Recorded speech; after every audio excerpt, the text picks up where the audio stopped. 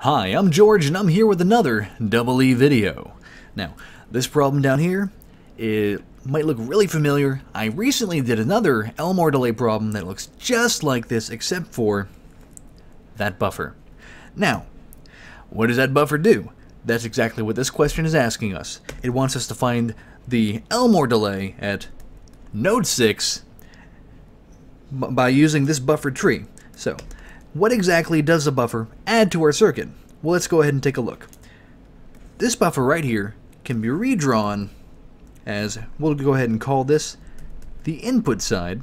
So, B in for buffer in. There is a parallel capacitance to ground, which I'll call C in.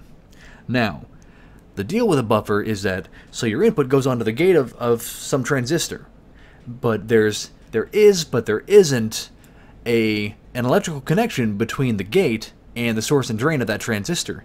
Therefore, we draw this as a break in the circuit.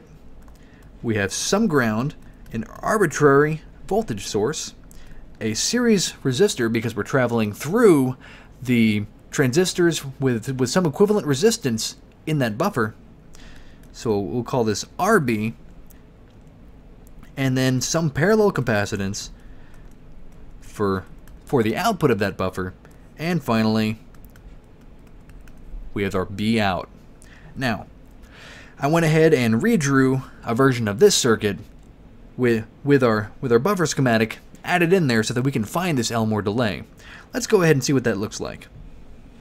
So, you can see I've got a little box around our buffer, and all we have to do is find our Elmore delay from the input right here to node 6.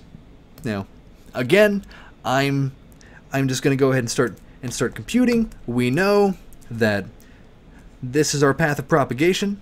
Therefore, we're going to be crossing R1, this, and I didn't write it in there, RB,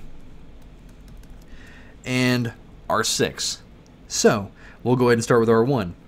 We write R1 times everything downstream from this node, capacitor-wise, which is C1 through C5, not C6, because there's an electrical break between the buffer and the rest of the circuit.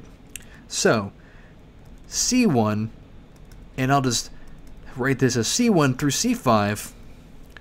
Don't do this on a test. And we also have one other capacitor to consider. C in. That is also now downstream from that resistor. So, that's that expression. We continue along our propagation path. We get to the next half of the buffer. We hit RB. So, plus RB times C out, because it's everything downstream from that node, plus C6. And that's all we have there. We continue down a propagation path. We hit R6 plus R6 times everything downstream from this node, C6. You can factor stuff out if you want to. You can do it the other way using capacitances rather than resistors. I'm not going to cover that. There's plenty of online tutorials teaching you how to do it the other way. You end up with the same equivalent answer. So that is our answer to the Elmore delay for a buffered line for this circuit.